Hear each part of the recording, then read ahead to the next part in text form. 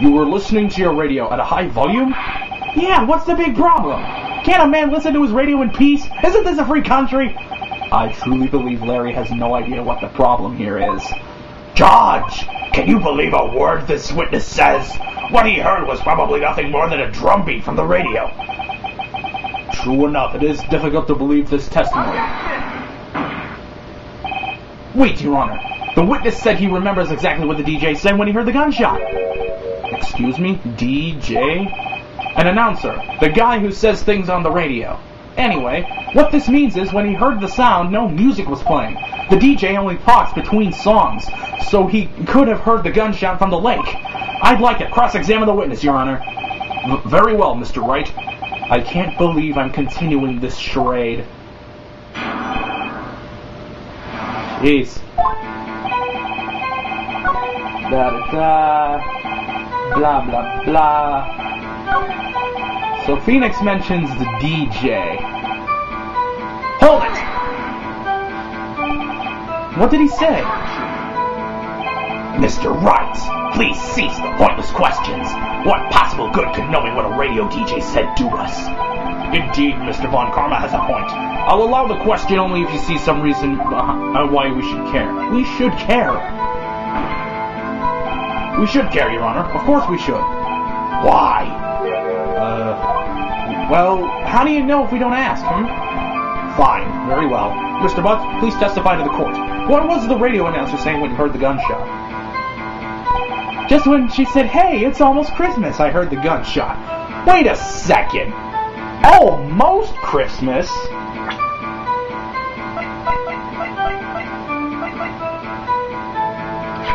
It was already Christmas Day, according to the testimony by Lana yesterday. Objection! Larry, are you absolutely sure what you're saying is correct? Huh? What's with the face? He looks scary, dude. Hey, if you're trying to scare me, you better know I don't scare that easy. Is something the matter, Mr. Wright? Your Honor, did you hear what the witness just said? The DJ said, "Hey, it's almost Christmas," when he heard the gunshot. Indeed. And? Almost Christmas means it wasn't Christmas. Do you realize what this means?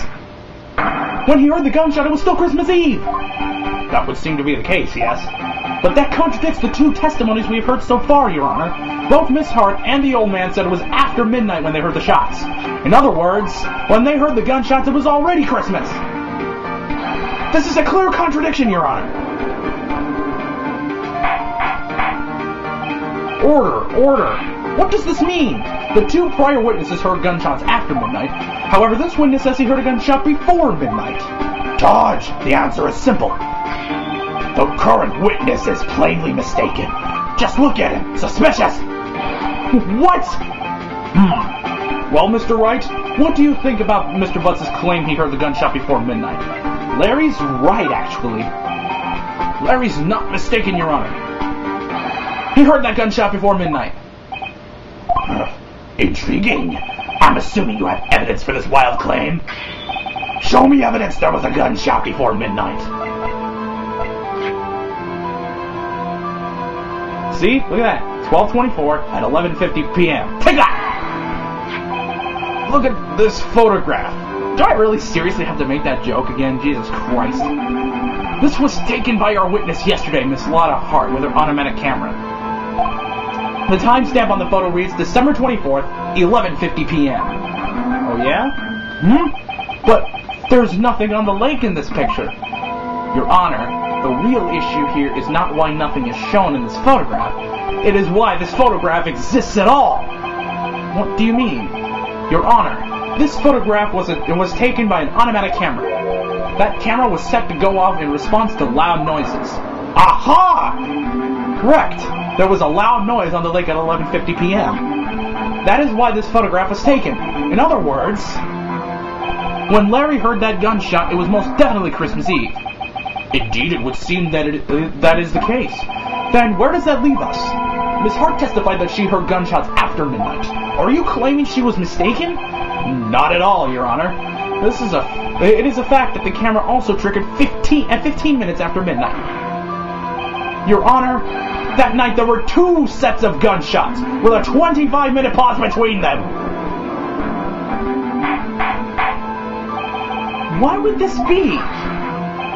Don't be fooled, Judge. That camera was set to respond to loud noises. Yes? There is no proof that the loud noise at 11:50 was a gunshot. Why, the witness could have sneezed, triggering the camera. Hey, my nose was clear that night, man, clear. Well, Mr. Wright, there is no turning back now. Can you prove that the loud noise at 11:50 p.m. was indeed a gunshot? Please show us, show the court evidence if you have any. Of course we got something. We got the pistol. Take that! This is my evidence. The murder weapon? Something about this pistol was bothering me, Your Honor. Both of the witnesses who testified yesterday heard 2 gunshots. However, the murder weapon was fired 3 times. When, then, was the last shot fired? Only now have I realized the truth. That 3rd shot was the shot Larry heard just before midnight. Order. That would make sense of the evidence we've seen so far.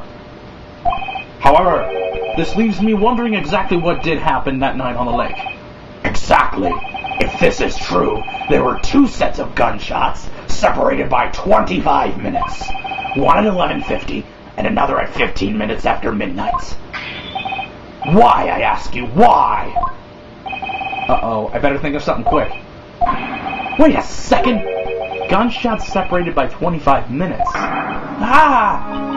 What's wrong, Nick? I have it! Huh?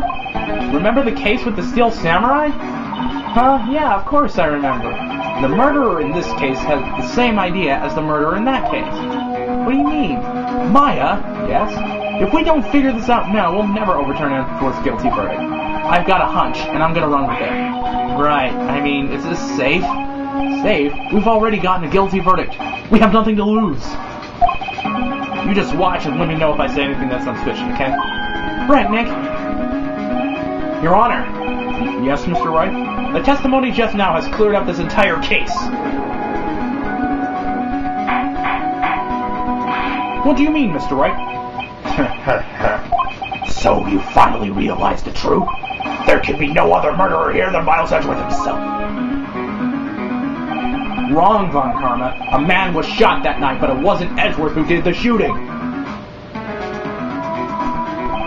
Listen, rookie. Take a deep breath and consider the facts. At the time of the murder, 1 boat was on the lake. This was shown by the witness's photograph. The defendant, Edgeworth, and the victim, Robert Hammond, were on that boat.